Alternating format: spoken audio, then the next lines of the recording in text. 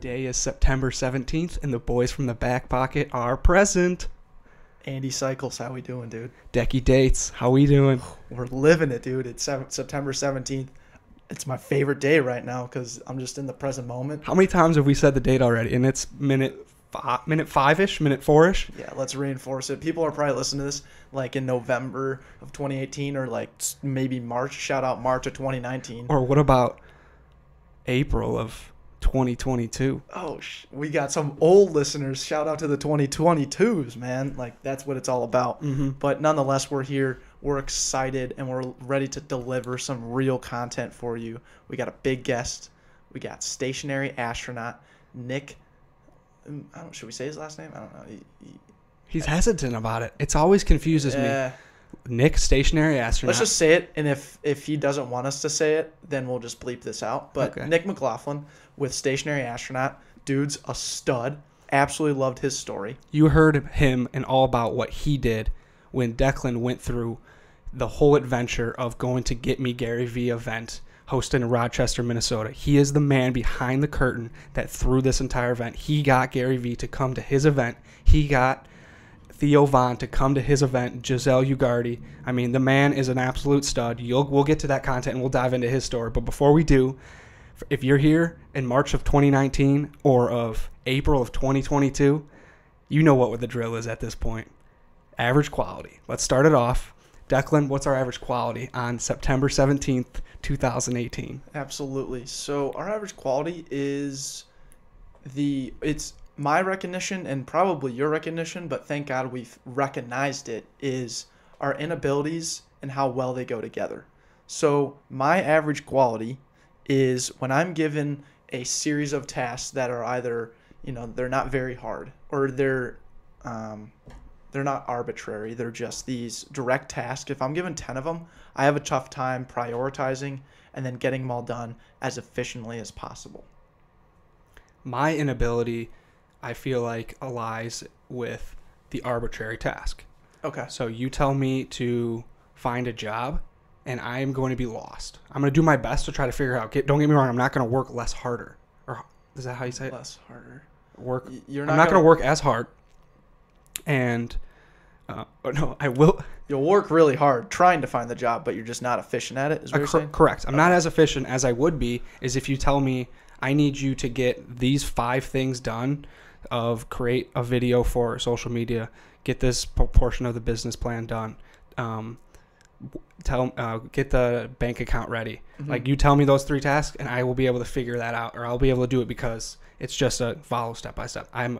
I feel like I'm killer at those type of tasks. Right, where I'm weak, you're strong. Where you're weak, I'm strong. Mm-hmm. If I said that right, because I think when someone says like, "Hey, get us a podcast guest for this week," or "Hey, let's start connecting with these types of people," or "Hey, let's put ourselves in front of this person or that person," that's where I see myself as like a networking person who is trying to like find the best route. I think those arbitrary tasks are the ones where I crush it. Absolutely. I think it goes along the lines, and you'll hear Nick talk about this, is the confidence aspect. Mm-hmm. You have tremendous confidence in yourself talking to new people. You're very comfortable in your own skin of being who you are, and you can relate to a lot of people in that way.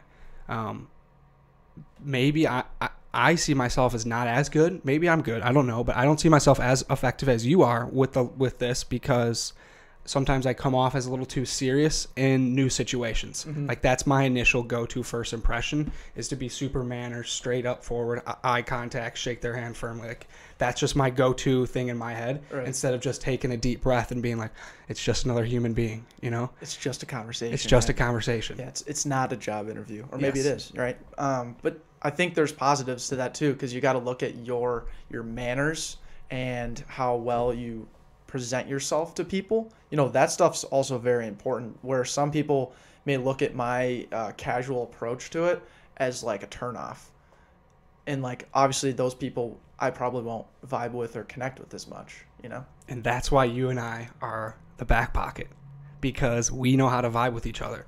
We're totally opposite personalities. We had an off-air conversation here about 10 minutes ago, and the tension was real. I mean, no wrong. Like, we're having just a normal conversation, but each of us were trying to get our voices heard and our opinions laid out in a way that was understanding for the other person. And we were having a hard time, like, yo, are you listening to what I'm saying? Or no, wait, are you listening to what I'm saying? And it was just funny because that's just how you and I react. Like, Right. we have our strong opinions, but they're different. And then we have different personalities within them. But because of that, we have a flow chart that's totally unique collaboration because it's the opposite sides. Exactly, dude. It's like an Oklahoma drill between Luke Kuechly and Adrian Peterson. Like, two dudes that are just badass at what they do, and they collide right there, and there's a lot of energy, right? How do you harness that energy? How do you turn it into a positive, right? You have two views, right, that are both, one's really good, and we'll clash every once in a while because we're both educated on whatever we're talking about. We're going to find a solution that's going to fit us, the podcast, the LLC. All these March of 2022 people are like, yeah. But anyways, we're going to find a way. We're going to find a solution. We've done it ever since we've been born, right? Mm-hmm. So, hey, leverage those heated conversations. Be thankful for them, because I'm always thankful for them. Absolutely. And if you're in a position where you're either at the top and you're crushing it, you've been crushing it and you want to grow, I hope we're here for you. But this podcast is really directed towards those people that are struggling and their lower level employees, lower level in their voices, whether it's just being a student or whether it's being in a family, a large family, and you're struggling to get your voice heard and you're just struggling with the day-by-day process. This podcast is directed primarily towards you guys because you got this. Just know that. It's in you. You have an ability to grow. And we want to share with you. So this segment right here is called Starting from the Bottom or Building Up, Starting from Scratch. Yeah. One of those. I like all those. Mm-hmm. What can be, we'll figure it out later. But this is the people at the bottom and looking for an opportunity to grow and actually growing. And we have some stories behind that. Absolutely. So to start, we were inspired by Nick and how he started his story, from the bottom. He built a brand, the name, he built the name and he built the belief, right? You look at Nick and you're like, okay, how did this guy get from, being an ex-felon to getting Gary Vaynerchuk to come to Rochester, Minnesota for a talk, right? There's a story behind that, but it was the belief, the mindset, the confidence to get him there. Look at us right now and look at the medium that we're in. We're in podcasting. We're the Backpocket podcast, and Joe Rogan, Tim Ferriss, Malcolm Gladwell. Dude, nice. The list goes on. All these people are all using this podcast medium, but they built their brand elsewhere. What are we? A podcast. Right. We're building our brand, our belief, our confidence through the podcast medium. And there's not a lot of people doing that right now. I don't think if you can, and I'd love to hear this, if there's someone out there that has made the status of someone like Tim Ferriss starting through a podcast, I would love to find them. I would love to learn from them. They need to be talked about, and I want to just have an opportunity to grow with that person. Mm-hmm. Because I think what we're doing right now, it might not be unique, but in our eyes, we don't see anyone out there doing it right now. I believe it truly is unique. We are building a brand. That in itself is unique. Mm-hmm. That's so cool. I don't know how I haven't really thought about that in a long time until we were talking about it with Clay Bertolek, who's got Brio, formerly Yo Eats. He was on the podcast beginning of season 2. Go check that out. Link in below on our YouTube page. So he was kind of describing how Brio is an app that people need to see in a multi-fashion. It needs to be, the name needs to have a formality to it that people will want to download the app. And Yo Eats wasn't necessarily what he wanted with that train of thought. Mm-hmm. And then he was talking about how Backpocket, you guys are creating what that is. Everything behind Backpocket is generated through our content. Mm-hmm. No one knows what it is otherwise. It can be anything. Right. And that's the whole point where it's you're starting from scratch. There was nothing that the Backpocket podcast stood for before February of 2017. Nothing. Nothing, dude. What? And people would argue that in May of 2017, what the Backpocket podcast was hardly nothing in the scope of the universe. Probably. And you know what?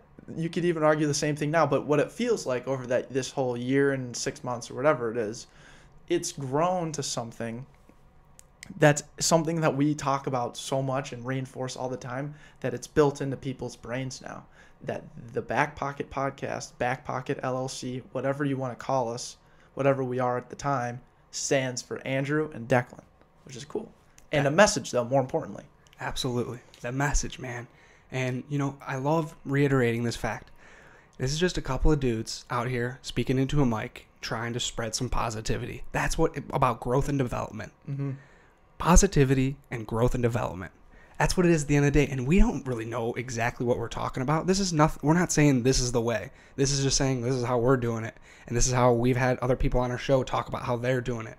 And if you can grab something from there and become a better person, become a better employee, then do it. Then you're welcome, but thank you for joining us.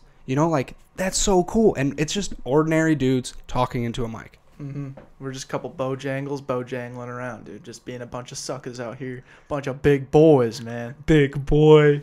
You know the drill, man. But hey, I enjoyed that time right there. I think you guys need to get to this interview right now. It's a little long, but the story, the golden nuggets, they are all there and they are present. And I'm just stoked for you guys to listen to this one. Me too. Do we want to give them a brief framework? Yeah. So I believe this podcast has tremendous flow of a casual conversation of just three people sitting down and talking. Mm-hmm. There are a lot of topics that we covered, and it may seem sporadic to you. To us, we felt like we were doing a great job at structuring, but I don't know how it's going to look to someone who new to this conversation. That's how it always feels, but this one may be a little bit more than others. Nick is an incredible storyteller, so enjoy his voice inflection, because that's one of the coolest things. He's a podcaster himself, Stationary Astronaut, and he was on fire when he was talking to us. I felt like he spoke into the mic more than I've ever seen anyone speak into the mic, and this is coming from a guy who speaks into the mic. Absolutely, it was phenomenal. I'm so excited. I was just so excited for him. I thought our conversation went great. I hope you guys enjoy it. So let's get after it. Main B, Roger, main B interval. Stand by, Dane, we're looking at it. Welcome, Nick the Astronaut, to the Backpocket Podcast. How you doing today, Nick? I'm all about them back pockets. Love it, dude. Hey, what's in your back pocket? What does the back pocket mean to you? Well, not my wallet anymore. Sciatic issues. I quit putting my wallet in my back pocket. It's bad for your posture, by the way. Yes, yeah. Absolutely. And as you get old, man, you just feel it like up in your neck and stuff, and your right side is all tight. I got to quit doing that. And but when we talk about metaphorically what's in my back pocket, confidence. It would be confidence. And it's something that it happens through failure. And the quicker you can get there, because we all want to talk about our 10,000 hours and stuff like that, but really your 10,000 hours with confidence begins at a young age. Nature versus nurture. So when you're going into kindergarten, is your parent or parents slapping you on the back saying, "You got this"? Or is mommy saying, "You'll be all right. Don't worry, you'll be all right. I'll be right here at 3:03 p.m. Don't worry, you'll be all right." No. I like being slapped on the backside in my back pocket saying I got this. And that's what I do with all my friends who are about to go on stage. I no longer ask them if they're ready. I say, "You got this." There's a big difference in that wordage. Are you ready? You're asking a question. You're setting them up for fear. Because no matter what, if you've ever performed or spoke or anything like that, you know that there is a fear element there, but you have to blanket that. You have to hide that no matter what. It's within all of us, but we have to hide it. And when other people who are supporting you, they can instill in you not a question, but a statement. You got this. That's a big difference. Mm-hmm. And I think our 10,000 hours in the game of confidence starts early on. And it's something that has led me to really kind of hit the ground running in the game of having the confidence to book these big wigs, to have the big dog conversations with people I have no business conversing with. We can all get there, you know, and it's I've faced that question a lot. Not what's in my back pocket, but how'd you do it? Mother trucker, confidence.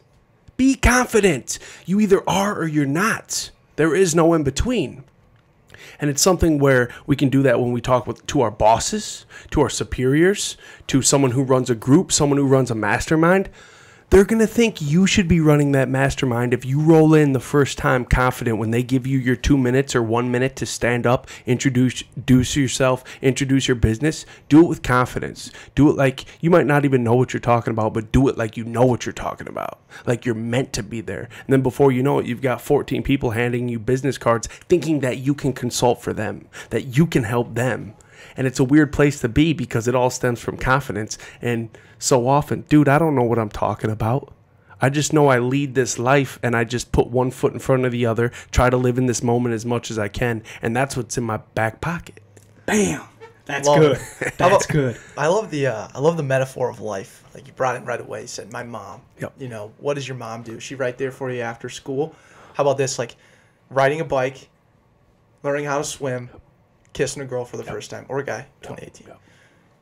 All three of those things, if you just send it, if you just freaking do it, then you go back in. You're not going to be afraid to jump in the pool for the second time. You're not going to be afraid to pedal your bike for the second time. Once you get that thing, man, you're locked in. You have the confidence to do it again. Absolutely. And it's second nature to you. You fail at it the first time, right?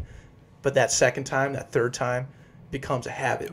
And I think that it applies so much to life, man. You're with Stationary Astronaut right now. You created this empire out in Rochester, Minnesota. 20,000 people in Rochester. Something like that. And a little background, I'm not from here. I'm from Denver.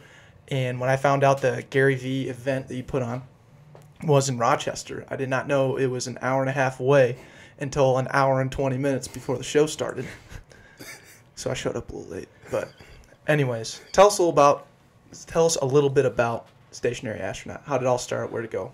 Oh, man, it was something that the seed was planted early on, and it was planted before I had the name, the oxymoron Stationary Astronaut, because if you think about it, that's an absolute oxymoron, a stationary astronaut, when we think about an astronaut. So it all started, I'll be honest, man, through fate. I was locked up in 2010, Hennepin County Jail, okay? That's kind of close to you, right? This is Hennepin County? Yeah, so I used to live off Franklin in Chicago. Okay, and I was locked up. And this dude, his name was Nick as well. He was going away for 20 years, okay? But he had this, like, glow about him where he was meditating every single day. He had no time for the hoopla that goes down in the main hall, the mess hall. He's got no time, you know? He's always meditating, just focusing on himself. He knows he's going away for a long time. He brings me this book. It's called DMT, A Spirit Molecule. And at the time, I had no idea what the hell this was. It was 2010, so I might have been listening to Rogan's podcast for 6 months, if that. And this is before the documentary DMT, A Spirit Molecule. That all stemmed from this book, and then Joe Rogan obviously hosted the documentary. And so I read this book, and it was all talking about the glow of the jungle, the Amazon jungle, and how all these plants, these living things have an auric field with the color of the rainbow. And we all have it, utilizing our chakra system. Some glow brighter than others. All depends how much work you do, and if you have a solid sleep schedule, if you eat sometimes organically, things like that. If you take care of yourself, you're going to glow a little further. But anyways, so I'm reading about this, and it was just crazy to me. I was like, what? There's this potent psychedelic, the most potent psychedelic ever, runs through all of us. It's produced by our pineal gland, our lungs. It's in all these plants. And what, dude? Like, it's a gateway to the other side. And, like, little background, I lost my dad when I was 6. And I held his hand while he died. But it's beyond that depressing shit. It's that he pointed into the corner of the room and he said, I see baby Nicole. I see baby Nicole. Baby Nicole was my cousin's twin that died at birth. And he was tripping out at this time. They took him off all life support. He was dying of cancer. And he kept saying, I see baby Nicole, I see baby Nicole. And sure enough, that was her coming through to grab him and pull him into the other side. And I'm a 6-year-old hearing that. That's some adult stuff right there. That's weird to me. So, but I always held on to that, like, yo, there's something bigger working that we might not see, but we feel it, and sometimes more than others. And if you ever work with some solid psychics, they talk about your lost loved ones will come talk to you in your dream. What's happening in your dream, the visuals in your dream and the emotions that you go through in those really real dreams, that's DMT flooding your brain. And it's very cool when I read this book and it was explaining all this stuff. And then I was a felon at the time, a triple felon, and so I made it a point that I got out of jail and stuff like that, did all my stuff, and I realized, dude, I got to get down to the jungle. I have to get down there. So fast forward like 5 years, I get off felony probation, everything. 2015-ish? Yeah, 2015. So it was actually fall of 2014. So everything was dropped down to gross misdemeanor. So now I can leave the country. Okay, so after I got released from probation that day, I immediately went down to the first floor. I applied to get my passport. I got it like a month later, so my ball's rolling. This is December of 2014. January of 2015, I reach out to Aubrey Marcus, the owner of On It with Joe Rogan, and he was on Rogan's podcast a few times. Yes, 900 region. Yep. Yeah, so he was on his podcast talking about his trips down to the jungle, and I reach out to Aubrey. I tell him, listen, Aubrey, I failed Spanish all 3 times I took it. Like, I'm a gringo who can't speak a lick of Spanish. Tell me where I got to go. What retreat center do I have to go? Less than 24 hours later, I'm walking into my factory job at the time, and he hits me back. He's like, what up, Nick? This is where you got to go. You got to talk to so-and-so and da-da-da-da. Go to this website. So I did it. So my ball was rolling, okay? This was January 7th of 2015. The following month, so I got my passport. I know where I got to go. I don't have the money yet. I'm just working a regular 9 to 5.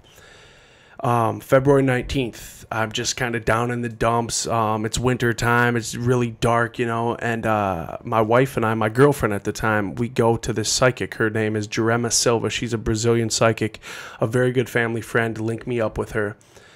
I go see her, and she midway through the session, she just gets this feeling, and she didn't know me from Adam. This is the first time she's ever met me. She just got this feeling, Nick, you belong here. On this piece of paper where she was going through my chakric system, she writes Peru, circles it, stars it. She had no idea Aubrey Marcus told me where I got to go in Peru the month prior.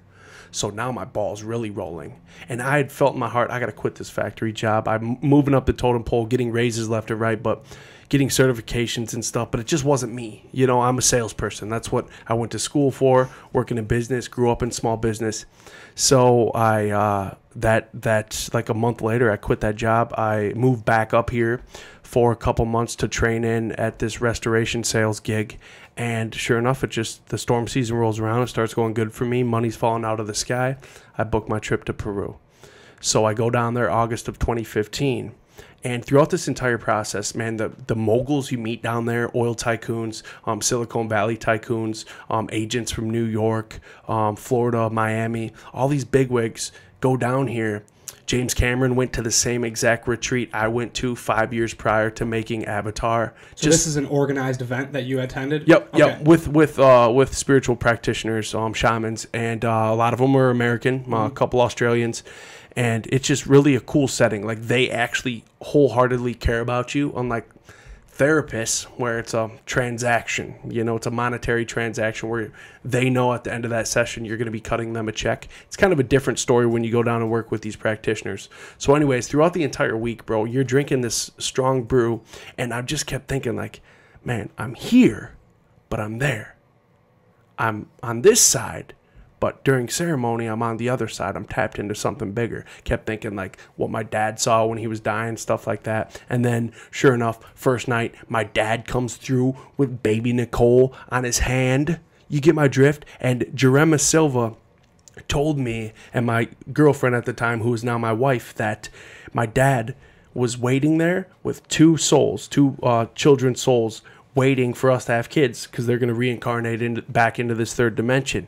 So we just had our first 5 months ago. We could attribute it to that. It might be baby Nicole. I don't know. But anyways, the following year, so I come back, I do my work, I start really focusing on the Wim Hof method, focusing on my breath. Love Wim Hof. Yes, absolutely. I read his book, magic. Becoming an Iceman. Yep. Yo, he's good. He's really good, and he's tapped into something greater than himself. Absolutely. When you hear him talk, you absolutely know that. So I start doing the Wim Hof method, and I'm really focusing on like what I want to do when it comes to my purpose. Because like I told Gary, when I turn 30, I need to have my purpose honed in. So I plan another trip, and I call it Off the Grid August, where if it wasn't for Get Me Gary V this year, I would have been back down in Peru. So I go back down again. I already knew we're already stationary astronauts. Something bigger is going on. But I come back with kind of the name of what I'm going to build my company around and what my purpose is going to be. I'm going to be a glue piece for movers and shakers, the Michael Jordans of what they do. And we're actually going to start making noise here in the Midwest. We're very lucky. We don't have all these forest fires. We don't have hurricanes. We don't have earthquakes, typhoons. We don't have big tornadoes in our cities like Oklahoma City. We're lucky. You know, a couple years ago, Hurricane Sandy had the base of the Statue of Liberty underwater. You know what I'm saying? We don't have to worry about that. We got 10,000 lakes that ain't going nowhere. You know? So we have a great place here when it comes to what the Mayo Clinic is doing, the #1 hospital again on the planet. What happens when people get old? They need more health care. And as we are becoming so in tune with ourselves, now people's religion is that yoga mat. You know, that's their church on Sunday, is focusing within.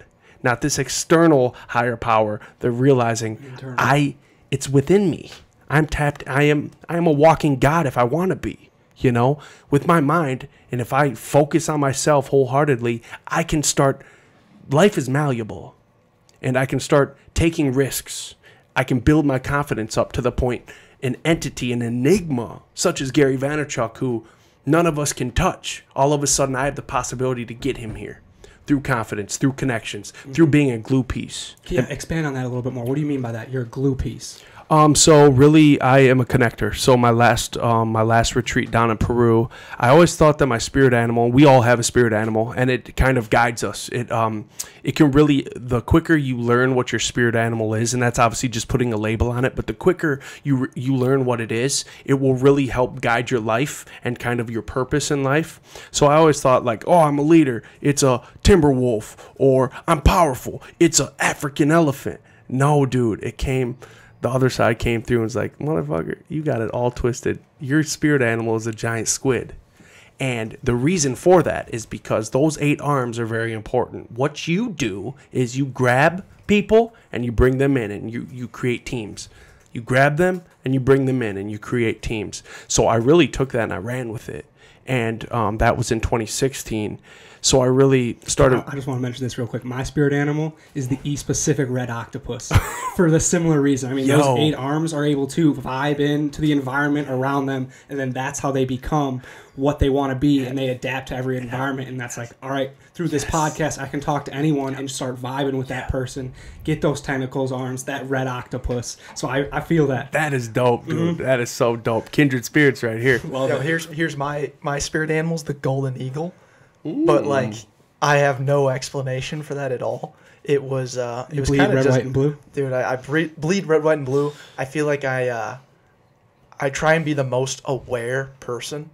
Like everything I do is so. I'm always trying to find another avenue. Like we had this podcast guest who told us about sensory acuity. It's pretty much what Tony Robbins preaches at times, and it was like always entrepreneurs have this way of always being aware of what's going on around them. So when I'm working in a construction job right now, you know, I'm learning the processes. I'm waking up at 4 a.m., sometimes 3 a.m., coming to these pours. But what I'm really looking at is, okay, how can we have this superintendent who's just a boss. He's been around for 40 years. But I look at how he has come in this last 2 to 3 months and how he's changed the goddamn culture of this job, where it was unsafe, it was, you know, all these different things. And he comes in and he gets exactly what he wants, and that's what I pay attention to. I try and mimic everything he does because I know That's if I can apply that to the podcast, to our LLC, to, everything in my life. I mean, it sounds selfish, like getting what you want, but if I'm in tune with myself, then I can understand, that's a greater good for other people. When you bring in people with your squid arms, you bring in, Gary Vaynerchuk on one side, and then you bring Theo Vaughn in on the other side, which, by the way, I just try and sound like Theo Vaughn all the time, which is bad. I don't want to sound like Theo Vaughn. At times, I mean, it's good. Pretty good. I don't know. He's a goof. Gang, dude. Yeah. but you bring those guys in, right? And it's like Theo Vaughn and Gary Vaynerchuk, like that makes no sense, right? But dude, going to that performance in Rochester, that shit is awesome, dude. Like I was fueled up, man. And Andrew wasn't there because he was in Lollapalooza, but Andrew, like we were talking about this last night, he was like, dude, there's not a day in your life going forward where you won't talk about that night, or you won't talk about something revolving Gary Vaynerchuk. Like you always talk about him, and it's like, dude, that's because it was powerful. That shit affected me. So thank you, and that moment, man, that moment, and like so many people throughout that process, they weren't going to consume. They weren't going to go to it. They didn't get it. They didn't understand. Being in that room is what matters. And that's where you can go get the content that we've released all week. Gary has released all week. But it's just not the same, man. It's not the same about like a Tony Robbins event. Man, you go to a Tony Robbins event, there's something about that big giant putting his arm around you, squeezing you in. That's going to change your life forever, whether you catch that content on the back end or not. Just that moment. But then again, at festivals, staring up on hair, yes, staring up on arms, just that physical touch, yep, that emotion of that being that close, makes a difference. Yeah. I've had that at festivals as well, though. Gary and I think we talked about my old Dave Matthews Band days, going down to Alpine Valley, and when you're down there and you might be on some magic mushrooms, I don't know, wink, wink. And you just feel this connection with everyone in that venue. Oh my gosh, man! Nothing can take that away from you. You can listen to a million albums, but after an example I used actually on the podcast was when Super Freak died, and they played it. They played Super Freak, bro. Rick James was there with us, It was just perfect timing. You had to be there. Yeah, you can hear their live series on an album that you buy from Best Buy, but oh boy, man, something about being there, it changes the game. Or after Prince died, you wanted to be at every show down at First Avenue or 7th Street Entry. You just had to be, because you were going to catch a rendition of Purple Rain, and it was going to change your life. The hairs were going to stand on your arms, But that's the thing is, it's all about timing, and I felt that the stars aligned for Gary V and Theo Vaughn, Giselle Ugardi, and DJ D-Mill. The stars aligned. And even meeting the Social Works boys, the Social Butterflies, throughout this process, pulling them in with my arms, that's where magic happened. And Giselle will tell you, bro, we weren't the best prepared. We were all chickens with our heads cut off, dog, and everything. Like, she's the glue piece over there sitting on her freaking MacBook with her squirrel. She is the glue piece, dog. She pulled it in. Everyone was so impressed with her. And if anyone is a born leader, it's that girl right over there, and shout out Giselle, because this doesn't happen without you. Coming into the den just off of Sarah Schuler, it doesn't happen without you. This is thinking about people that's impacted us and led to the next thing. Yeah. So Sarah connected us with you. You came on the show, told us that you were going to be a host of Gary V. Then Declan has the opportunity to go see Gary V, and he gets to meet Stationary Astronaut. Bam, we're all connected, and this is something that's so unique. This collaboration right here, I mean, it's powerful. People can look at it as small. They'll listen to the podcast, and they'll hear what our conversation took place. But the actual interaction between us five right now in this room, it's pretty cool. Yeah. That's a unique experience. Absolutely. The cameraman over there. Love you, dog. Raph over there, man. He rolled in this. You should have seen what he was wearing, dude. Raph, what was that? Was that what kind of garb? Was that Hindu garb? What was that? It's called a prince coat, and it's a custom made coat, and it's for like fucking weddings and shit, But I was like, I wanted to stand out, and I knew there would be people in suits, but so I was like, screw it, I'll wear a wedding garb, and like Gary V. It's formal. Yeah, Gary Vee will remember the one person who's wearing something weird. You know, Yeah. everybody else is wearing good clothes, and you know. But trying like to be that's nice. like confidence in like, yourself screw to just do that. Because like Gary Vee literally talked about it at the show, and he was like, "You guys are so worried about like living like you're in third grade still, where you're like worried about what everyone else is thinking. Like that's a great example of like, you know what, I'm gonna put my ass on the line and really stick out and just see what happens. There's nothing wrong with that." Think about it though. Like, say you go to a comedy show, right? The comedians you love. Ooh, Mr. Butterfly's giving us a jingle. The comedians we love the most are the ones that we know are confident up on stage. Same thing with any performer.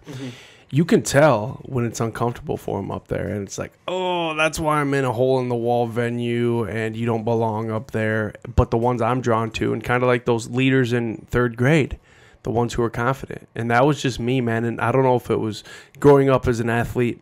I still hold all the shooting records at my old high school for basketball, and I had to be confident. And they say the best shooters they have short memory span. So I would get taken out if I wouldn't shoot. So I got to forget about the 8 shots I just missed, and I got to keep popping. And that's something where it was just my life.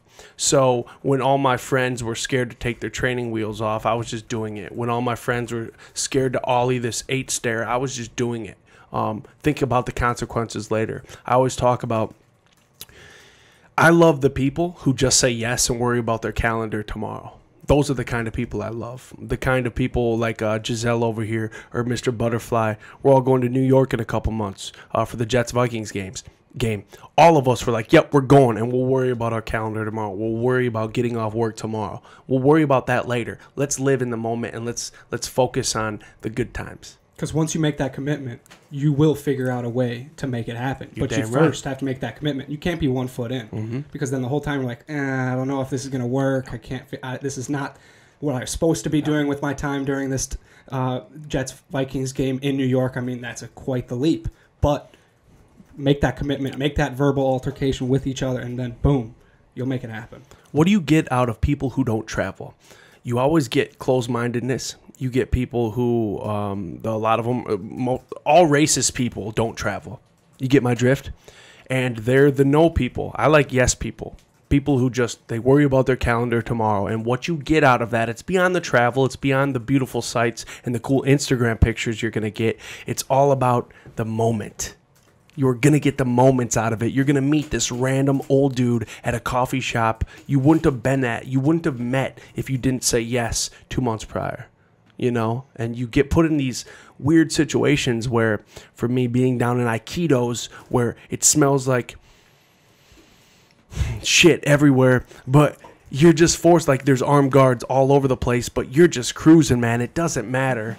Funny story, my last time I was down there, we were in the market after we got out of the jungle the day before. We were in the market day before we flied out as well. And I had one of my friends down there gave me a what's it called, where you can read it with other languages in it, Spanish in it. It's a translator book. And I had it in my pocket, and I had my wallet in my other side in cargo shorts, and then the translation book in my left side. And a Spanish person in the streets down there stole my translation book, so they figured out how to speak their own language. Good for them. Way. Yeah. They doinked me. But the thing is, I'll never forget that. And it put me in a position where it's like, okay, I got to mind my P's and Q's when I come back here. Things like that. Denver, Colorado. I'll be in Denver and Breckenridge a month from today for a wedding. And it's something like the last time I was there, I drove through South Dakota, drove back Nebraska. I took an interstate, or a county road, my bad. I took a county road on the way back. What happened? We got pulled over. I know not to take county roads in Nebraska anymore. Yo, Raph is tripping over there. You good, bro? Dude, Just need your face to be a little more lit. are we being abducted right now? Stationary astronaut style. Holy moly, baby. We cannot forget that this podcast is sponsored by Justin Lagash at Sun Butter. Make sure you tune in, go online, check it out. They've got so many options, baby. Allegedly, but still at the same time sponsored. Allegedly. We love being allegedly sponsored. You better cut some checks, though. Skyline Specs, MB Outdoors. Hey, let's take note real quick. We got gear on. We got the Stationary Astronaut bad gear on. podcasting. You guys got the rebranded logo because it had to shrink down with the Gary Vee event. That's something that we realized is just effective in any manner. Absolutely. I mean, you can't be over promoting something or promoting anything in regards that can't be detailed, fine tuned. So you guys had to relogo. This was in the past 5 weeks.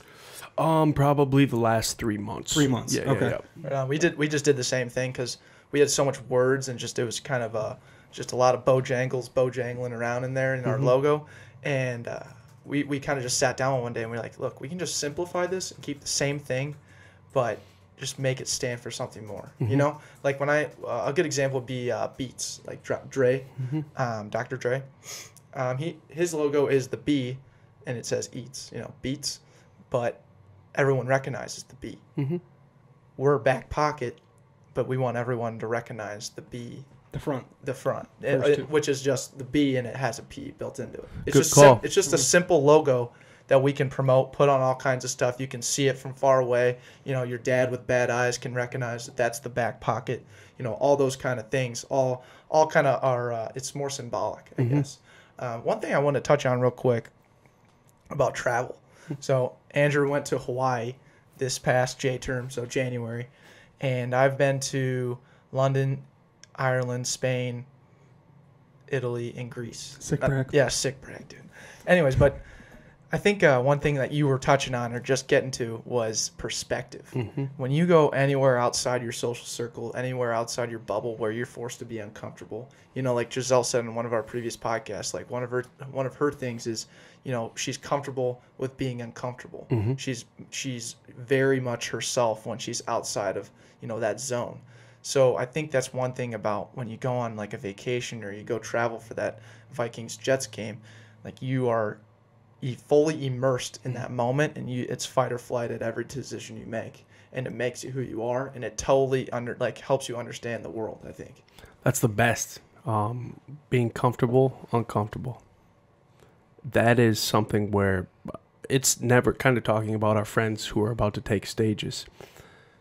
It's the most uncomfortable thing ever, but you get to the point where you sharpen your sword, and it's just like second nature now. Same thing with travel. Hopping on a train, not being able to read the signs, but you know, okay, I need to go in this direction. And you get there, and before you know it, oh, I'm glad I took that leap because I met this person or I got put in this situation that tested me and I grew from it.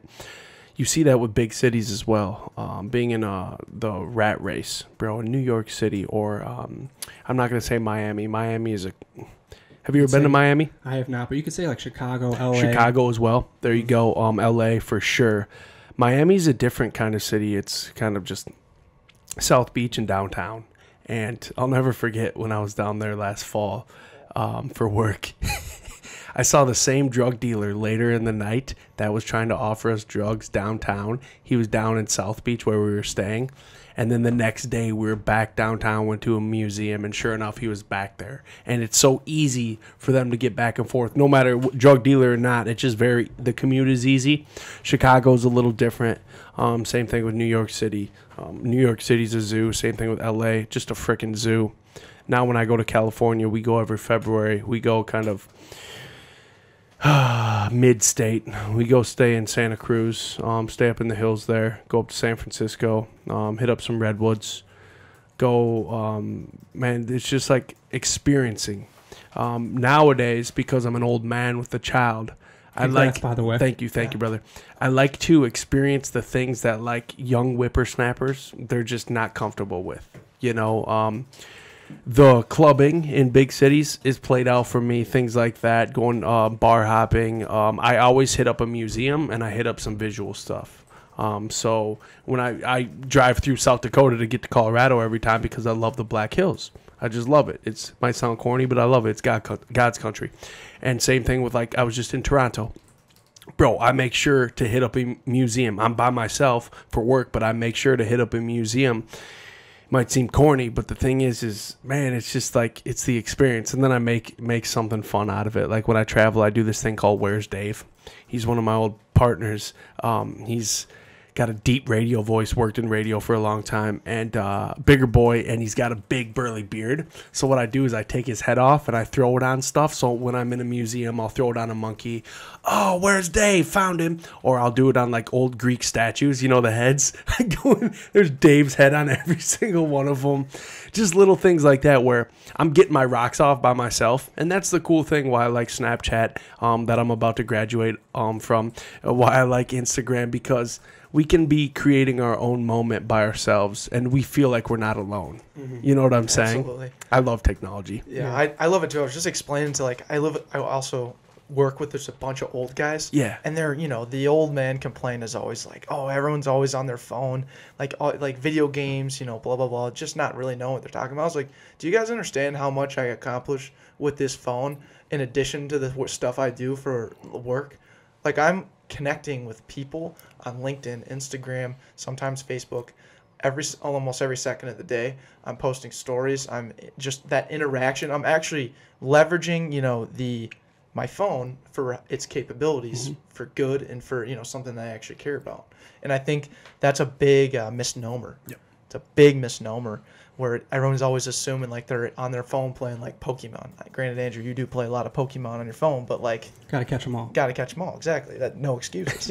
So, you know, I think it's an interesting stigma, but man, you can really leverage and make shit happen from your phone. See, the thing is it's a perception thing where old heads think it's, which it used to be all about attention. Now we're seeing timelines are being based on value. And that's something where back in the day, back in the 90s, your value to your neighborhood was, oh, you have a trailer, so you can go help Josephine and Larry move down the street. That's your value for the day. Now you can provide value throughout the day using the internet with your smartphone. That's powerful right there. I like when we talk about being a glue piece, being that squid, being that octopus, where I can provide value for my connections, for my teammates all day long. Nick, I need this. Oh, I got you. I know the guy. Just yesterday, Raph and Brandon needed to meet because Raph is a beast on After Effects. You know what I'm saying? Things like that where you used to have to send a pigeon to be of value. Now, it's just one group message away. What did we do this morning? You added Andrew into our group message. Boom, you provided value. No matter what, just like that. And then we start talking. We're going to give haircuts tonight.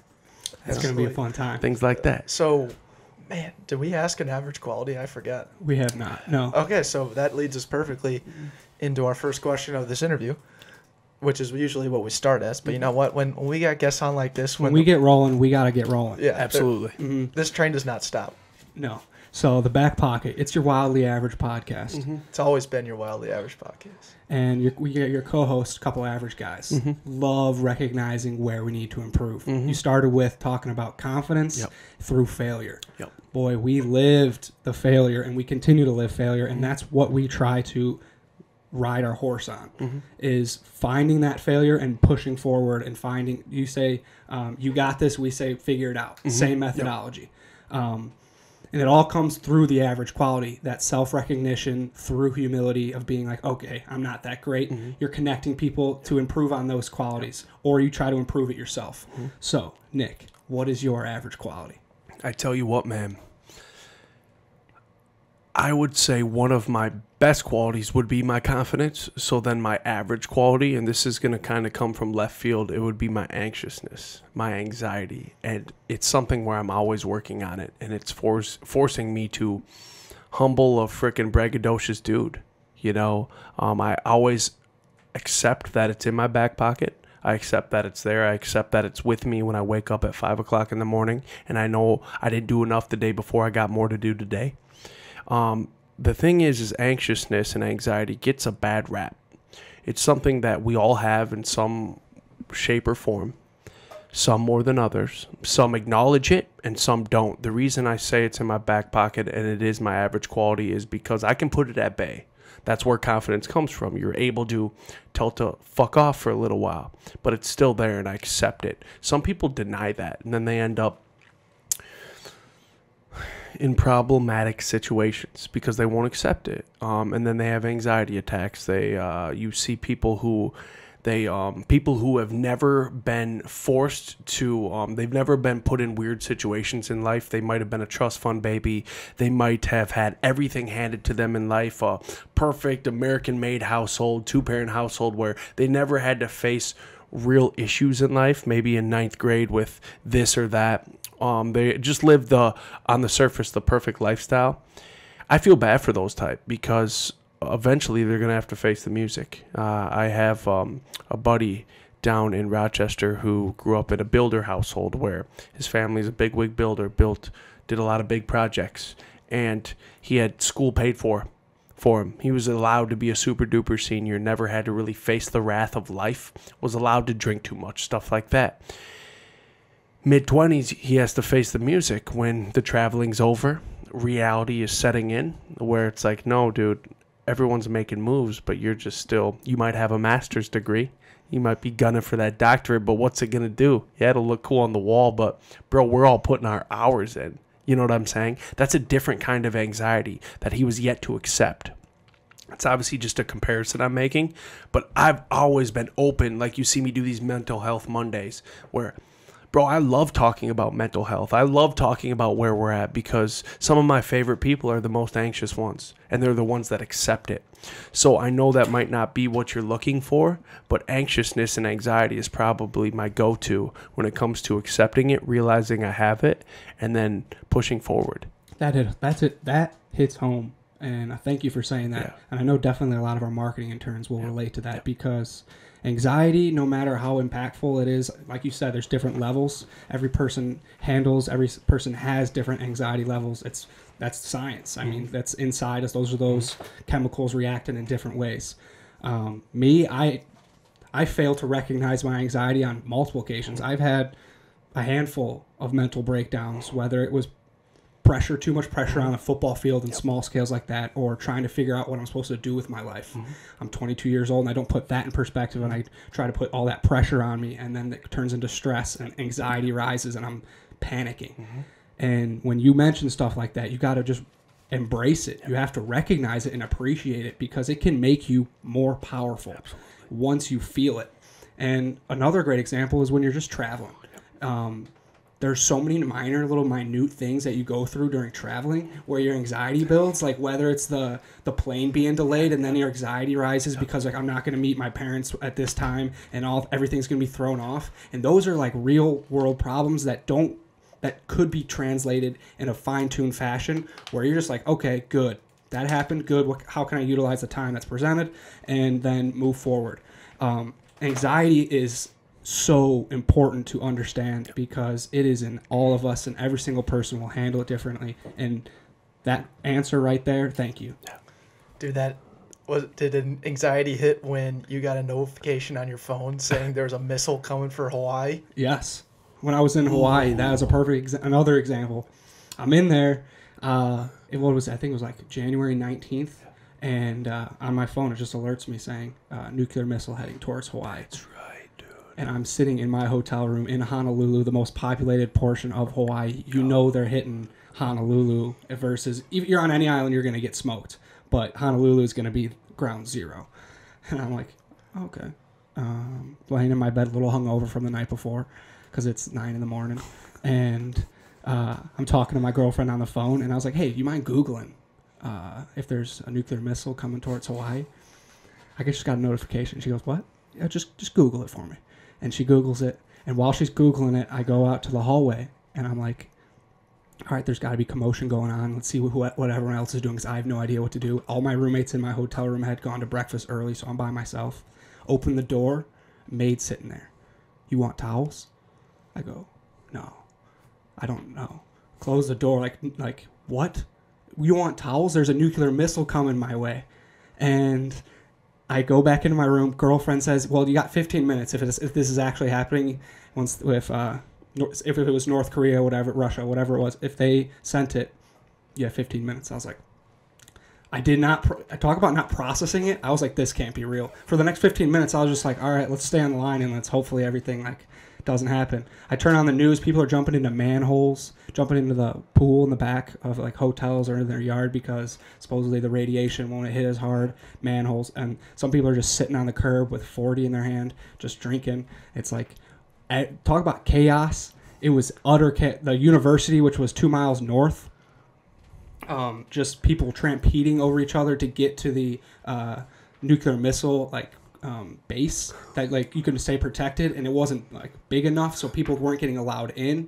Talk about like PTSD from that. Like you're not getting allowed into the place that's the most safe, and you're standing on the outside as a student, 20 years old. Like, what am I supposed to do now? It ended up not happening. Like we got a notification 39 minutes later. Oh my god! And it was like, sorry, this was a false alarm. That was a long 39 minutes. Long 39 minutes. Another thing is accepting. Dude, that's a crazy story. Sorry, We've bro. actually never crazy. told that on the podcast. That's so a I'm crazy glad. story. Yeah, it was nuts, but it was once. I love telling it because at the end of the day, it didn't happen. Mm-hmm. So I could take a deep breath and try to realize during that moment, what could I have done differently? I gotta call my parents. It's crazy how when circumstances like that, kind of like with sports, everything slows down. Mm-hmm. Where that 39 minutes feels like 3 hours, or it might have gone quickly. I don't know, but for me, man, things like that, stressful situations where you're no longer in control, that's where you have to just ultimately let go. And that's where love comes from. Unconditional love, when you have to fully let go. Situations where it's totally out of your control, a lot of it comes from, us being at shows and things like that, where you're just so in the moment. You just love everyone. I learned another thing that I put in my back pocket would be my ADD. A shaman down in Peru, Malcolm Rossiter, he's an Australian shaman. I was asking him, man, I cannot stay focused. And that was actually going to be my main back pocket when I was reading through the pre-questions, was my focus. Because I am the best at focusing, I can hone in, but I'm also the worst, and I'll admit it.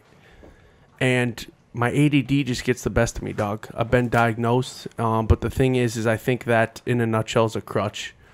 For some people. Some others, you just know they got it. But if you're someone who can function and get stuff done, chances are good it's just a crutch, because we all have some form of attention deficit disorder, whether we want to admit it or not, especially with these smartphones we deal with on a daily basis. We wake up to them, we go to sleep with them.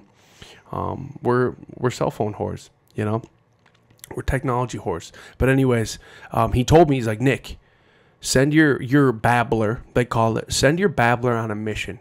Every single time he wants to start chirping when you have to get stuff done, send him on a mission. And tell him not to come back until he comes back with the answer. So since 2016, I've been doing that. And I've been using it to my advantage, where I send him on a mission where little angles. Because, when you're navigating in life and you want to provide quality to our life and to other people's life, you've got a lot of missions, especially in the 21st century with everything moving so fast. Bro, we're expected to get 1 million things done in a day. So when you have ADD, it's very tough. So what I do is I send that mother trucker on a mission every single morning, and don't come back until you got an answer for me.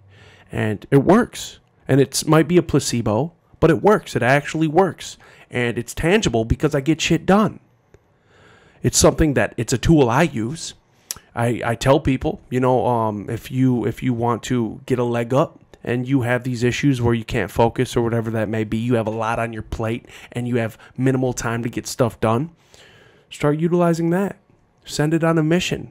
And we can call it our ego or whatever we want to do. But at the same time, bro, we can use it to our advantage. And I think we all, like college students, for instance, man, if college students could really sharpen that sword, and instead of relying on their Adderall, they could send their babbler out, and they could just stay in the pocket, and then send your babbler out. And then when it comes to maybe a part of a math test you have coming up, you're not really good at this part, where you send him out, and he'll come back, and 2 days before, when you're really crunching for your test, he comes back with an answer. Now, that's obviously trippy to think about, but it works, man. And it's something where it's like setting intention is huge. Tony Robbins talks about it. Setting intention is probably one of the most important things we can do for our life. And I think that's what I'm getting at when it when I talk about sending your blabber out to go get a mission done, it's really setting intention. Don't come back until you come back with the answer. I don't want to talk about it. I'm too busy. I got to stay in the pocket. And that's something where I really, as I get older, man, with a daughter and stuff and being married, I really have to focus on that because, let's be honest, man, as you age, and you guys will realize this, your time and your energy is so fucking important. Nowadays, we want to be yes men and we want to say yes to everything, but we've really got to be calculated about it when it comes to saying yes to everything. Now I see why Gary Vee and Zach Nadler, his booking agent, Gary doesn't know about anything until a couple weeks out. You know, it's Zach Nadler who has to say yes to the right opportunities. And with me, I throw the name Mayo Clinic out a lot and the DMC out a lot, and sometimes it gets me in trouble. But at the same time, that's my ace in my sleeve, the Mayo Clinic. I couldn't get Gary Vaynerchuk up here to the Twin Cities. It just wasn't that kind of draw, you know? You need to provide these people with unique opportunities when booking. That's the most important thing. Theo Vaughn, I took Theo Vaughn because I couldn't get Joe Rogan, I'll be honest. So I was talking with Joe Rogan's booking agent. He works with one here in Minnesota. And it's been the same one for years. And they gave me a deadline where I had to, after he filmed his latest Netflix special, I had to wait exactly 3 months. But that was pushing it. That was late July. So there was just no way we were going to get him. And he costs a lot, and he double books. So if we did it, we'd have to do 2 Friday shows, 2 Saturday shows. That's just how he does it. Makes him a lot of money. So I went with Theo Vaughn, and Theo Vaughn was, he fired his manager halfway through the process. I had already paid down payment on him. He fired his manager. They weren't doing much for him or whatever. So everything that could have went wrong throughout this process did go wrong, times a million. And then that comes into what comes into play there is just this blind faith that everything's going to work out. You got this. I got this. Pat on the butt. I got this. We like to say good. Have you seen that Jocko pot? Jocko, baby. Mm-hmm. Something goes wrong, something goes bad, something doesn't go your way. Recalibrate. Good. Yeah. Re-engage. And he's using this exact mic, and I'm looking at you from this angle. I'm like, holy shit, this is Jocko just talking in the mic, dude. Well, I might be bringing him out here in February. But the thing is, bro, is I feel so bad because he doesn't have the draw here. And it's very tough that's a big gamble. We just gambled hard with Gary. Took a loss, but it was a great clout builder. But with these public speakers, they cost a lot of money. And the cool thing is now that we got Gary in our back pocket and he's endorsed us to Tim Ferriss and stuff, we can get these people. But at the same time, I can't bank on the public perception. That's the toughest part, man, with even musicians nowadays. People are making excuses to not go to shows. My wife and I are going to Lil Dicky at the Armory here in a couple months. You're kidding. Yeah, it's going to be the shit. Are you coming? I'm coming. Are you going to be there? No, but now I want to. I didn't know he was coming here. Get your shit together. Yeah. When is it? October, first week of October. Oh. I think it's October 4th, maybe. That would be fun. Let's go. Yeah, we're going, baby. So yeah, it's gonna be a good time. Lil Dicky at the Armory. That's gonna be a good time. But Lil Dicky and his booking process, they're so smart with how they do it, where they build hype, and they create a lot of content, and then he goes on tour. With speakers, they're just on tour. Their tour never stops. If they get the right opportunity for a Mayo Clinic or whatever that may be, they'll hop on it and they'll go. And that's very tough because in Minnesota, we are enslaved to the Four Seasons. So we have to base so much. We can't risk bringing Joe Rogan here in February when Lord knows we're going to get a blizzard sometime. Mm-hmm. That could ruin everything. And we can't bank on that. We don't have sunny Southern California weather. And it's totally out of your control. All the way, man. Just kind of like doing a concert or a festival outside. Dude, you're risking everything on one weekend and the weather being all right. Mm-hmm. It's tough, man. It's a big gamble when you don't have the deepest pockets. So that's kind of where we're trying to, even Jay Shetty. So we might be bringing Jay Shetty out here, and I'm waiting because his Facebook Watch show is on fleek 25 million views every single video within the first week, killing it. But it's just very tough when you're dealing with Midwestern minds. We don't have the New York state of mind. We don't have people who are ahead of the curve in Los Angeles. We have this weird mind state here where everything trickles in. Everything trickles from the coast. From the coast, yeah. Whether Yes. it's the vibes of Cali or the vibes of New York, that hard or that chill. It's all feeling those trends. And that's kind of what I'm curious about. So how do you try to recognize those trends in the Midwest? Do you wait until they're full blown and they've already hit, so then the Midwest realizes it and then you go after it instead of trying to find that new piece of information? Or is it kind of all flowing together? Nope, I have to be ahead of the curve because it's a dog-eat-dog world out there, and that's why I knew I had to sign the dotted line for Gary Vaynerchuk before someone else did. Same thing with Jay Shetty. Same thing with Jocko Willink. I'm trying to be ahead of the curve. I call it the Joe effect. If they've been on Joe Rogan, I want them here. Oh, yeah. That's the long and the short of it. Kind of like Oprah. Everything Oprah endorsed in the 90s and early 2000, it turned to gold. The O effect, it was just tangible. It would happen. Same thing with Joe Rogan. You go on his podcast, that means you're a dog. You're a mover and a shaker, and you have something going for you. And so that's where we're trying to kind of tap into that vein, and we're trying to play that trickle-down effect with anyone who goes on Joe Rogan. I do my research, even like Graham Hancock. So Graham Hancock, I knew about him way before he was going on Joe Rogan, just because of the work he was doing in with the pyramids and stuff. And then he started going on Joe Rogan, and then I went and met him at the U of M, saw him speak, and then met him before, and then chopped it up with him afterwards. And it was really cool because this is a guy who was just on Rogan's podcast a month prior, and I'm sitting there chopping it up with him. And then Dennis McKenna recently, where I met Dennis McKenna that night at Graham Hancock. No one even knew who Dennis McKenna was. And then I went and met Dennis again a couple months ago. He was doing a speaking engagement in St. Paul. And I went up to him just confident, and I told him that story about how I was the only one who recognized him that night at Graham Hancock, and I was telling him about Mayo Clinic and how I've got some ins there. We would like to start doing some ayahuasca research, but we would have to bring residents from the Mayo Clinic. That's typically what they do with their studies. They'll send residents down because they have a medical mind. They're on the verge of becoming a doctor, and they'll give some actual solid results. So I was telling him about this and how we could make it happen. And then I gave him my card, my Stationary Astronaut business card. And he's like, yo, your business card is way cooler than mine. Here, take mine. So since then, we've been working with him. We're going to be, we're going to be bringing him down to Rochester with Gabor Mate next year. That'll be cool. We'll do that as a salon installment. If we get Neil deGrasse Tyson, it will be after Neil deGrasse Tyson. So we're just going to be we're having the conversations that need to be had, kind of like what you guys are doing with your podcast, man. We want to keep it consistent, but I want to tap into a vein that hasn't been tapped into yet. I don't want to do this blah stuff, the stuff that we won't have guaranteed results. Nowadays, I only want to hit home runs.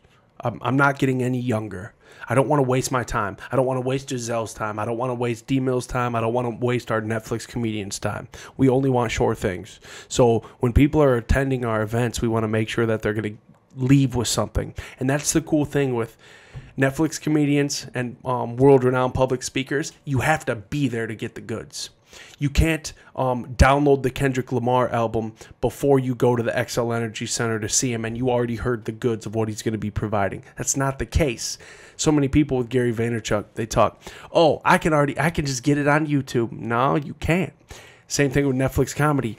Bro, if they're an actual comedian, one, they're not putting it up on YouTube after every single one of their sets. And two, you got to go there live, dog. You got to go see it. And that's where you get the gut busters. Yeah, I went and saw Rogan live last year, June, here in Minneapolis. Oh, I needed that. I had been like you talk about listening to his podcast. I think I was like senior year in high school. I started a little bit, and then it really hit home in college when I had more free time and whatnot. But I finally got an opportunity to see him live. I jumped on it. June 22nd, I was there. That was my bachelor party. Yes, yes.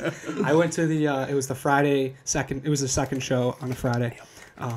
Phenomenal. And now I'm like, that turned me into like the ultimate Joe Rogan guy. And I was like, talk about seeing someone in person and truly feeling it. He was one of those examples, and it was truly remarkable. What blows my mind, and this really didn't it didn't really hit me big. So we got Dave Meltzer on our podcast about a month ago. Shout out to Dave. Dave, yo, he thinks we have this theory we talked about in the last podcast. Our roommate thinks that Dave just thinks we're a bunch of dweebs, which is fine, you know, whatever. If you got to go back to listen to that podcast to really understand why. Dave might be right. He might be. He probably is. But what we realized, so Dave had this party. He was supposed to have this 50 for 50 party in Minneapolis a couple weeks ago, or last week. Flight got canceled, wasn't able to make it, whatever. What we realized is when we showed up and like with all the other people that were supposed to be there, we're like, we are such a small kernel of the people that he taps into on such a large scale. Gary Vee, in my opinion, is the same thing. Millions of followers. And then he talks about the 98% of the people that will listen to his stuff but not do it. I say we're the 2%, right? And then you boil that down to, okay, who has the opportunity of those 2% to get in front of his face, to book him, to have that conversation, you know, that Q&A, right? He talks about two people of the 2%, you know. At the end of the day, it boils down to this small, minute little kernel of people. And when we were at this Dave Meltzer thing, it got canceled, whatever, he's coming back. But again, it's that kernel of people. And it's like, man, we worked this way all the way to get to this point. Now we're here. We fought the uphill battle. It's time to take advantage of the opportunity. And it's not like you got to over prepare. You got to have your pitch ready, your elevator pitch. It's like, no, dude, you already did that. The last year and a half, the Backpocket has built itself into this mantra that Andrew and I didn't ever write on paper until yesterday. We didn't have a business plan until yesterday, right? But like that whole mantra, that whole, you know, back to my thing is like the whole idea that you just got to get to that opportunity and your work is going to take advantage of that. And Dave is going to love us. He understands we're dweebs and we met for 45 minutes, but we've had an impact on him ever since then. And now we're ready to take to the next step. Same thing with Gary Vee. Like you're just trickling your foot in the door at each of these places, but you're staying in the lane. So, you know, Gary knows about you. He promoted you, did you a favor. You guys are having your honeymoon moment right now. But you know what? I guarantee you in a year from now, there's going to be something bigger at that point, right? Or there's going to be more of a genuine interaction. So you just have to find all these different avenues, which is exactly what you're doing. And you're just going to build this family, dude. That's what we're doing. We're turning that kernel on its side, and we're it's a seed. You're planting we're making seed. a bag of popcorn now. No, but like I like what you said about that 2% because I see it in the podcast world. Everybody wants to start a podcast. Everybody thinks their voice is so important that their opinion matters. Okay. Make your opinion matter. Go start a podcast. Get your equipment. Get your Libsyn account rolling or whatever that may be. Go qualify for Spotify and iTunes. Go do it. 98%, shoot, 99.5% ain't going to do it. And no one's going to do a podcast for more than 7 episodes exactly. Long. And then you might do 7, and then are you going to keep doing it? Because in the podcast world, consistency is key. And then you break that number down even more. So, man, like I have been tainted very hard since 18 months ago when I started my show. I've been tainted because I've seen so many come and so many go. I've seen way too many talkers and not enough doers. And when you're talking on this microphone, you better be doing too. And those are the people I love. The ones who wake up and they're a voice on Go 96.3. And they actually do as well, where they show up to meetings. They're accountable. Accountability is key. There are people who have bailed on where I dedicate in a blizzard a Sunday morning episode where I typically don't record on Sundays. That's my holy day. And I open up the shop and I open up the office and we're going to cut an episode and you don't show up. And you hit me up on Instagram Messenger 2 hours after we were supposed to record and you made your bed, dog. It's over. So I wish you the best, but you'll never get another opportunity with me. Why is that? Not that I don't give second chances. I'm too busy, man. Good luck getting that second chance. I keep it moving. And that's the podcast world, bro. We are the new radio. That's just what it is. These long-form conversations, people eat them up because we're commuting more than ever. I love it. It's a beautiful thing, having these conversations, and the ability to have the conversations is huge for that person involved in the conversation, and then you get a chance to record it and share it to an audience. I mean, that's cool. You like the people that you've had on your show, the people that we've had on our show, any show in that manner, and then you have the ability to. Anyone has access to that forever. That's cool. Should we just start speaking things into fruition? How about the Nick and Giselle show? What do you guys think about that? I think it's got. Yeah, I think got I think it's got to happen, Doc. It's a birdie putt that sinks. You know, the ball get legs, it goes in. I think it's got to happen. Cultivating heat for sure. When are we gonna feed this dog some nut butter? I mean, sun butter. In a very soon time. That slipped up. Nick and Squirrel Show. The Nick and Squirrel show, baby. Squirrel. Well, we're transitioning to the last few portions of Okay. our show. This portion is a game. So Oh, game Jesus. alert. This is something we didn't prep you with. Something that we didn't prep this time along. Oh boy. But we're just gonna hit it home.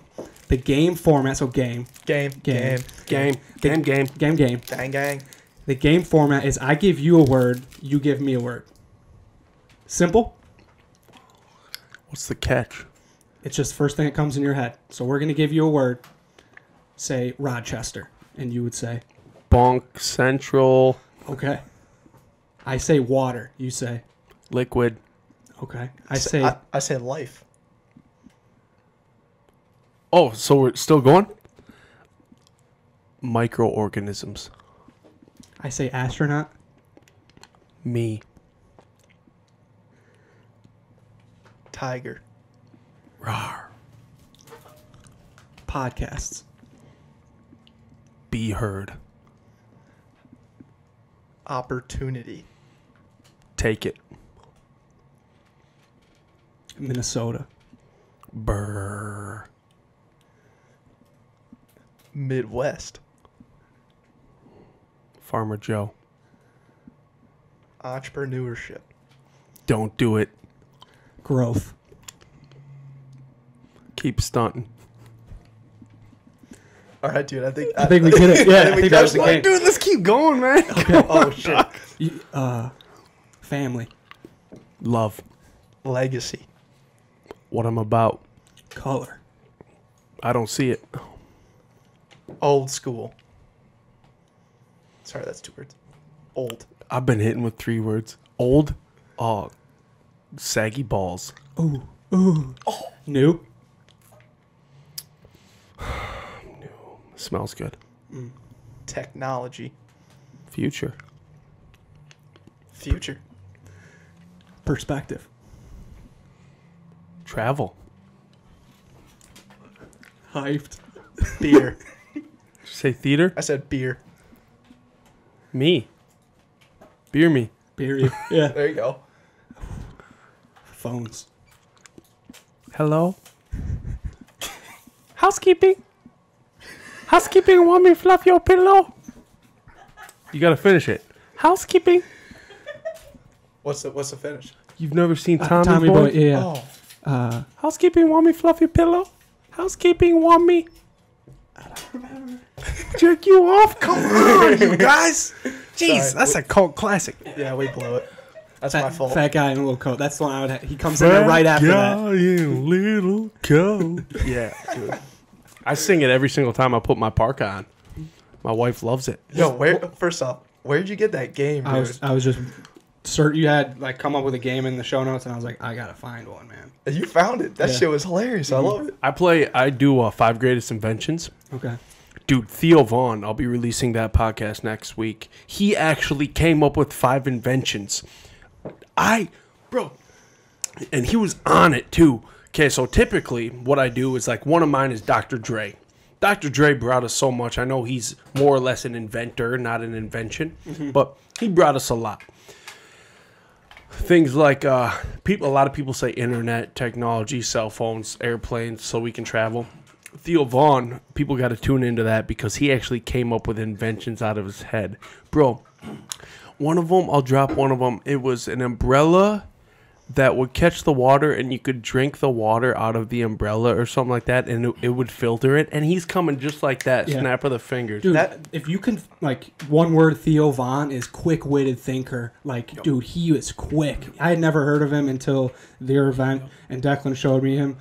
Dude is fire. Like, he is quick.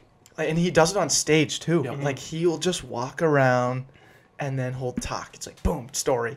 Then it's like boom, let's relate it to something that just came into my head and tie it all together. Like the guy is awesome, and I love that quick-witted because I try and do it myself.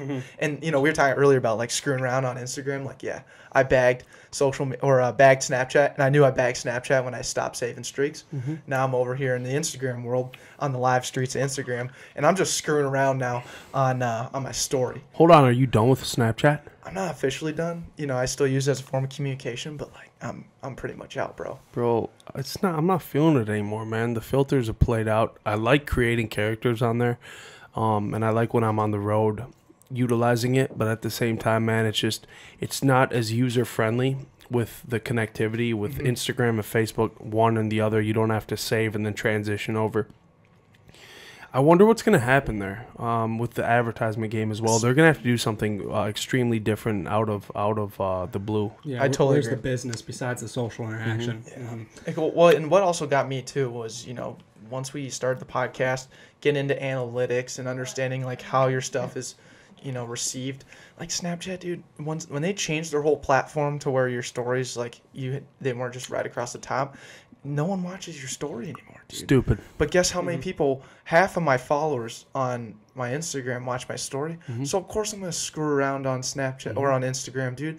I was doing yoga the other day, and I was just thinking. So there's this girl who's just famous, Yoga with Adrienne. If you're a yoga person but can't get to the studio, you got to go to Adrienne. She's phenomenal. Yeah, Really? She guides you through it. She guides you through it, and heck it's yeah. nice and it's not like too hectic where you're just like out here sweating. Yeah. You will be if you do some of them, but some of them are just like smart, like body movements that you need to incorporate, and it's YouTube, so it's free. Right. Huge. Right here, So dog. here I am doing this yoga. Adriana? Yep, you got it, dude. So she's just guiding me through the most intense yoga positions, and I am just the most obedient, dog-like creature, just sweating my ass off, and just obedience was the main word. And she just made me like a shark in the water, dude. I'm meant to be there, a lion in the jungle. So I just started playing around like, all right, what was I? Like reflecting on it, trying to be like Theo Vaughn. Like, what was I? I was like, man, I was a shark in the water. She unlocked another version of myself, bro. It was nuts, dude. Bruh. Like that, but that's the Theo Vaughn to me right there. Like he brings out that it's almost forced wit, but I'm getting better at it, dude. I'm like, it's just more fun. I have a blast just ranting back and forth with someone and just spitballing, dude. Like that's one of my favorite things to do nowadays. Yeah, Theo loves Minnesota. We're lucky. He is definitely an ambassador of our state. Everything worked out. And I think that's kind of this deep belief when we have it in ourselves. Things just fall into place, and that's kind of a big thing with me early on in the podcast world where it's like, man, I don't want to go, but there's a reason why I need to go. I've got to go have this conversation with this council member or this mayor to be, because that was my podcast early on where I'm just climbing up the totem pole, having these conversations that I don't necessarily want to have, but locally can go viral. And a lot of the times it did, where we're pumping out a lot of views every single month organically and no promotion at all. And then we're building our local clout, and I'll never forget July 20th. It was 2 days before my wedding. And we get asked by KAL. I had to get vetted through our local news station, which is kind of the Michael Jordan of news stations in our city. I had to get vetted. They're like, what? You want to come interview Carson Forsman and Laura Lee? Laura Lee? Here to take jobs again.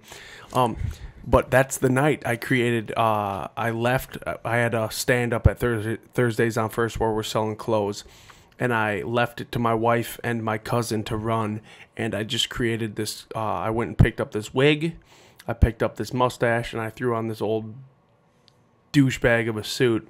And I just I walked in and I had my videographer with me. And they didn't know I was doing this. They vetted me twice. They're like, you're not going to swear, right? You're going to be professional, right? Oh, yeah, of course. They didn't know I was going to bring Burt Wellington to the party. So I called him, he's Ron Burgundy's drunk uncle. Burt Wellington here to take jobs again tonight at 10. So I went in there and I had Laura Lee. I call her Linda Lee. I had her doing my makeup and stuff. And pretty much, bro, it just like grew its own legs. You know, little things like that when you create characters.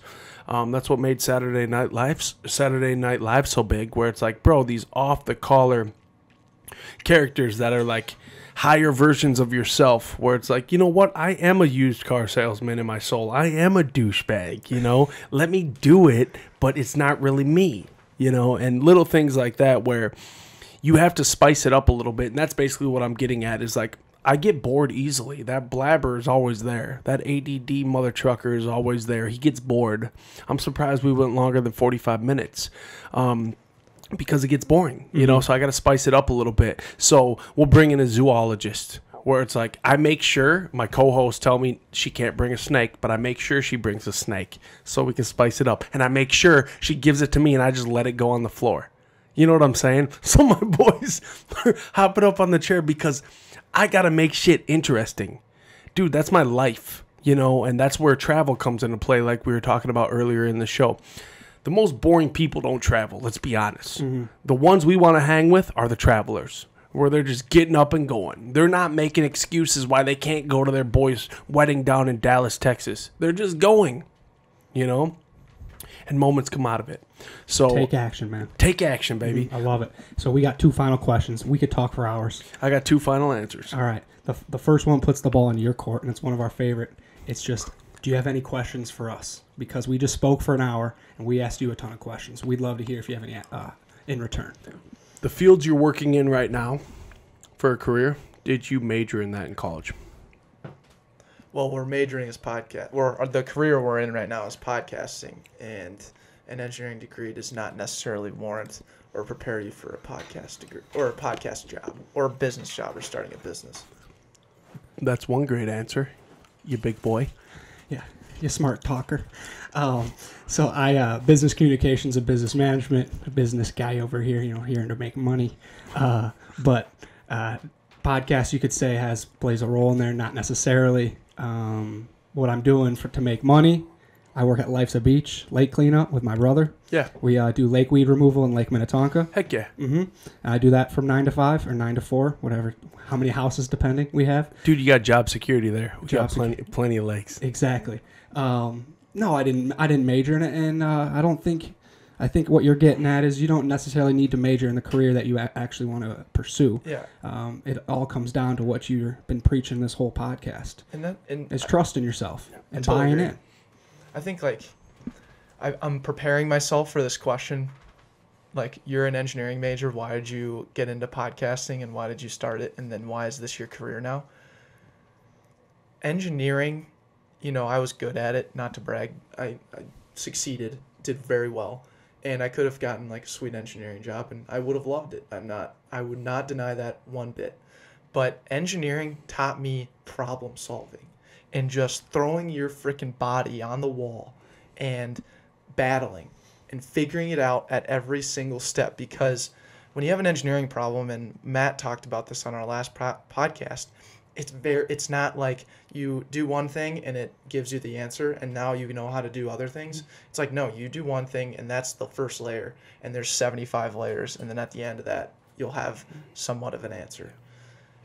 And that's the same thing with, I feel like, entrepreneurship, podcasting. It's like, dude, we started with buying a mic from Best Buy for $45. That blue microphone sitting in the corner over there. God bless it for the last year and 4 months. It took us another 2 months to figure out what an RSS feed was to get on, and to host our own website and get it on iTunes. It took us another, I would argue, the remainder of that semester and all of summer to figure out a process, what's going to hit as far as content, how to perform that content, all this other stuff. And, you know, it's just going to keep going. But now I know how to do that. Like Facebook ads. You know, Gary Vee talked about how important it was. I started at the surface level of like, I don't know what the hell this is. Now I kind of understand it. So just me being able, that constant practice of problem solving, Andrew doing the same thing, it's just, that's how we do it. And it's beneficial, and it's helped. That college degree helped me do this now. Can I ask one more question? Absolutely. Yeah. You guys have your house fantasy football draft this Saturday. Yes. Do you know the order of picks yet? We do not randomize an hour before. Hour before? Mm-hmm. Who are you gunning for, big boy? Declan? Ooh. Either Alvin Kamara or DeAndre Hopkins. Oh, so you're looking for a 5 to 10 pick? Yep. All right. How about you, Andrew? The Insera household, my last name, Andrew Insera. We are deeply rooted in the black and yellow, the Berg. It's where the family came off the boat. You got a grew couple up. options then. I got a couple options. I could go running back. I could go wide receiver. Yeah. I'm going to stick with my go-to, and it's Antonio Brown. 'Cause that Tony man- Two Taps. Tony Two Tap. He works. Yep. Dude, he's a beast. Mhm. He's just the best ever. All right, last question. Okay. What did you learn today from the moment you woke up to when we're having this conversation right now? Ooh, I love this. I typically don't do New Year's resolutions, but I knew I had a daughter on the way. So I had to, I'm an impatient person. It's my money and I want it now. And every single day, man, I am really trying to harness the ability to be patient. And every single day I get better at it. So today I woke up to a blowout. My daughter, I've got these guys moving in a new dryer we got. Okay, so I got that. I got my German Shepherd out front, tied up, barking at him left and right. I've got to do my breath work, and I've got to hone it in, and I've got to be patient. And I know that these guys are probably going to take an hour hooking it up and stuff. My daughter's going to be up in like 25 minutes. So I went in, and I knew she was all wet. And this is something where it's typical, but it's not always a zoo where I got my cat trying to sneak outside while they move in. She's a psychopath. I've got my dog out front being a butthole. And then I got my daughter who had a literal explosion all the way up her back. So that's what you call an insta-bath. It was yellow. Insta-bath. It looked like... I could break it down. No, dude, Yeah, dude, I can't handle that right now, dude. it looked, bro, it was bad. But anyways, so it's things like that. But like when you have a zoo going on around you, and you just, bro, you're able to just hone it in and focus on patience on a daily basis. So I will never quit trying to sharpen that sword when it comes to patience. And I learn on a daily basis, bro. Being a father, a first-time father. I've only been married for a year, and I just really I'm learning a lot about civility within a household, keeping it reined in. One thing about me is I don't put my family online, and I didn't even know Gary didn't do that. I just knew Joe Rogan didn't do that. So I think it's tacky when people are overexposing their little human beings they create, or overexposing the love for their significant other. I think, man, when you give it all to the world, what's left at home? You know what I'm saying? And that's something where my wife and I weren't even Facebook official until the day we got married. You know, we were together for 5 years prior to that. People have still never seen my daughter. And she's the cutest little bean ever. But yes, I'll show you a picture. I'll send you a picture. I'm just not putting it out for the world to see. I think it's weird. I think it is. We're so addicted to these red bubbles that pop up that you are using my daughter. Like I've had to have this conversation with her aunts and one of her grandparents where it's like, no, I don't care. My daughter is being used for your red bubble addiction. That ain't gonna fly. Because no matter what, if you can't cherish that moment, you're putting it out to the ether so you can grab attention from it. And that's not the world. That's not where the internet is going. The internet is going to, you better be providing value to everyone. Your live videos, everything better have a point to it. Because what do we do when we see the same old person who always goes live? They never provide value. What do? We keep scrolling. We don't even tune in anymore. They're not providing value from the jump. I don't care if you have a 19-minute long video. As long as I can grab one gem out of that, I'm good. And I know what I'll get next time too. When people obsess over posting their kids online, I can no longer tune into what you provide. Because I don't care about your kids. Yeah, they're cute as hell. That's awesome. I hope they succeed in life. But I truly do not care about your kids. Get my drift? Absolutely. Like your boss at work. You don't care about that little Johnny hit a home run at baseball. That's cool, but you ain't got to come to work and tell me about it because I don't care. I'm too focused on mine.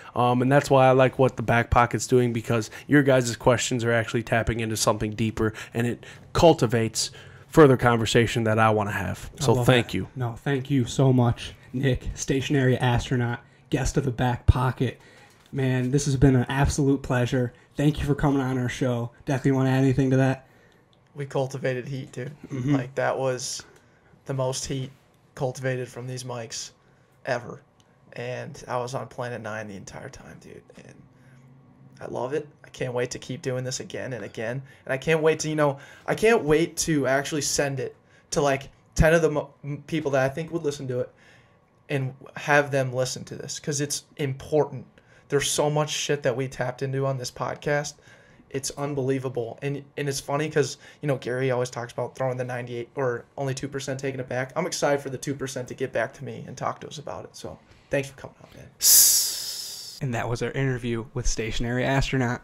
If you're still with us and you're like, what the hell was that? I just want to apologize from the back pocket end. We had such a great time. We were in such a present moment. We blacked out. I want to give you guys our takeaways right now, but I really can't because there was so much. And I think it was one of those out of body experiences where I was like, I am so locked in that I could see myself above us. And I was like, holy smokes, this is real. Yeah, there was a dog in the room, and at one point I felt like I was the dog. So we got that going for us, dude. Like, it was very much out of body. A lot of good chakra.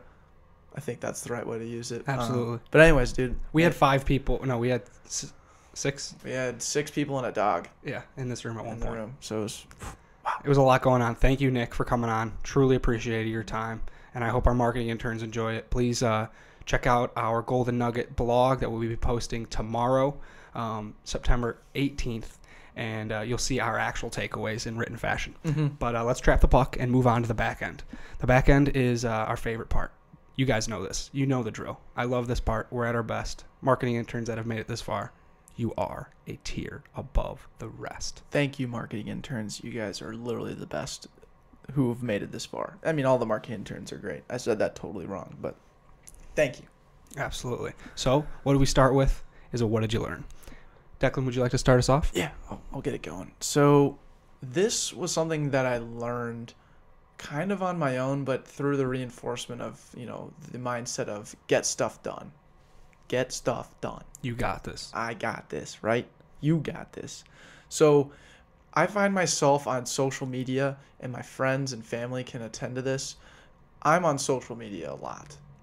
It is sometimes a good thing and sometimes a bad thing. It creates a lot of opportunities for the back pocket, and I like the back pocket, so therefore I like social media. I just realized where you're going to go with this, and marketing interns lock in. Let's go. Sorry.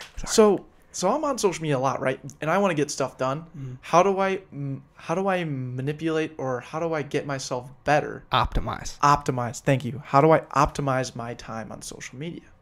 And so then I was like, okay, instead of scrolling through social media, so let's use Instagram. Instead of scrolling through Instagram, I'm searching on Instagram. I'm searching for a way to provide value to someone else in the comment section, on our story, whether it's a like. Anytime I do that, I'm providing value to that person. So when I see Gary V posts, when I see Tim Ferriss posts, Tom Bilyeu, all these different people, Austin Doomer, even just random people, if I see it and I like it, like physically like it, not just double tap, then I will provide value to you. I will comment on it. I will try and give some feedback. I will DM you and say, this was awesome.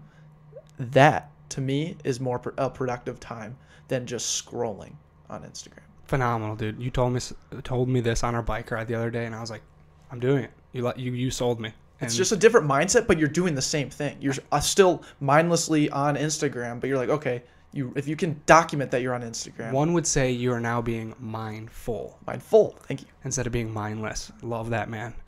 So marketing interns, if you choose to go the route of finding value on the Instagram page while you're on it, or Twitter, or Facebook, or LinkedIn, let us know how it goes. Leave some comments. What did I learn? I learned through a little experience that I had getting my haircut over at Goodfellas.